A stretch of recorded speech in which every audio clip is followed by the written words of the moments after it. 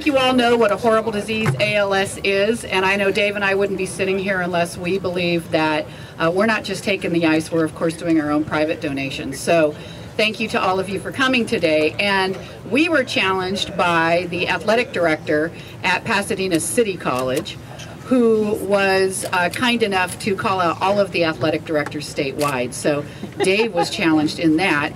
And since I'm now sitting here, I'm going to take the opportunity to challenge the entire California Community College Association for Athletics Board of Directors, which contains at least another 10 presidents of colleges. And I also call out, and Carlisle Carter, if you're listening, Carlisle Carter, the CEO of the 3C2A, and all of your staff, because I know it's hot in Sacramento and they probably won't mind the ice water. So I just want to say thanks to everyone for coming.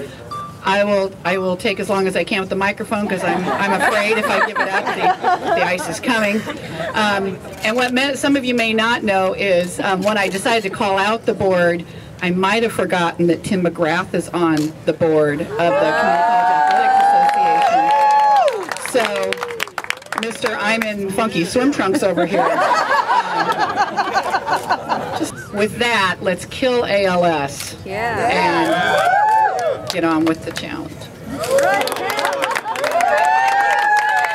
Okay, here comes the countdown. Countdown! 5, 4, 3.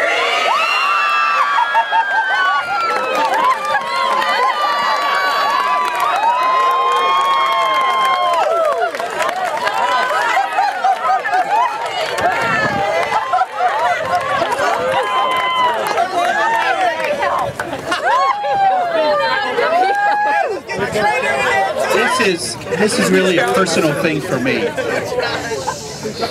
This week, one of my very dear friends, his name is Bob, died of ALS on Tuesday night.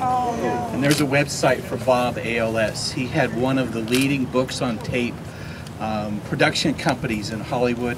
He's received Emmys, and he has fought this fight and finally gave it up on Tuesday.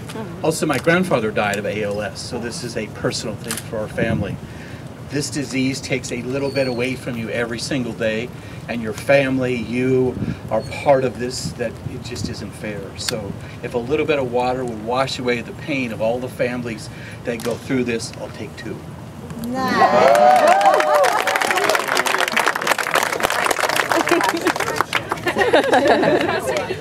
Don't kill him, 5, 4, 3, 2.